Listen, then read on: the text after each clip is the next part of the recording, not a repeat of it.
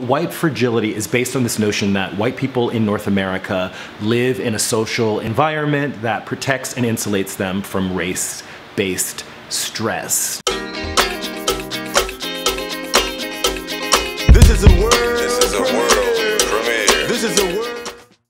To be more specific, white fragility is a state in which even a minimum amount of racial stress becomes intolerable, triggering a range of defensive moves. These moves include the outward display of emotions such as anger, fear, and guilt, and behaviors such as argumentation, silence, and leaving the stress-inducing situation.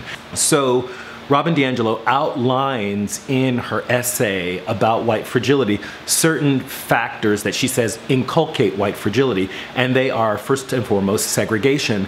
Regardless of the fact that we believe we live in an integrated society, most white people grow up in situations where they rarely ever have to encounter someone of another race. Robin DiAngelo also talks about this idea of universality and that people feel that we should all be the same and that we should all be treated the same. So why should we talk about people in terms of their race or their gender or any other type of social grouping? Because we should all be the same.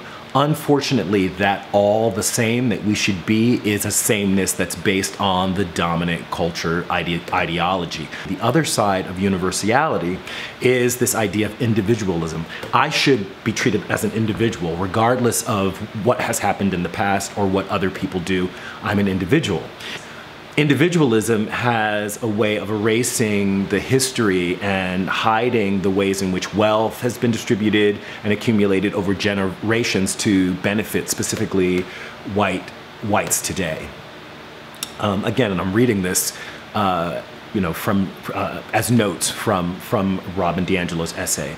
There's also a white insistence on racial comfort that Robin DiAngelo addresses, which ensures that racism will not be faced. And now if discomfort becomes, a valid reason not to discuss race, when does race get discussed? Robin DiAngelo also talks about the arrogance that comes from white people when it comes to race. White people, although they may never have had a meaningful discussion or even given serious thought to the notion of race or racial inequity or racism, may find themselves in situations speaking with great authority on the subject. Another thing that she talks about is racial belonging, specifically in the US. To be white is to be American. When one says, I'm an American, they're talking about being someone of, say, European descent.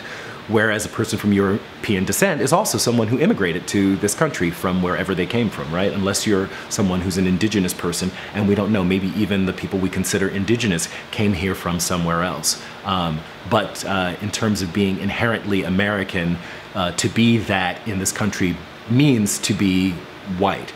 Otherwise, you're African American or Chinese American. Interestingly, groups like Italian Americans and Irish Americans are groups that, when they first came to this country, were not considered white. They had to actually earn their whiteness. They had to have that whiteness bestowed on them, which I've talked about in other videos. She talks about the psychic freedom that comes with whiteness in terms of race, which really, and the idea is that race is something that resides in other people. They have race, we just are. And then finally, she talks about the positive messaging, constant positive messaging that white people receive about themselves and their identities versus the constant negative messaging that is received by non-white people. So these factors all come together. They reinforce white privilege and this accustomed racial comfort.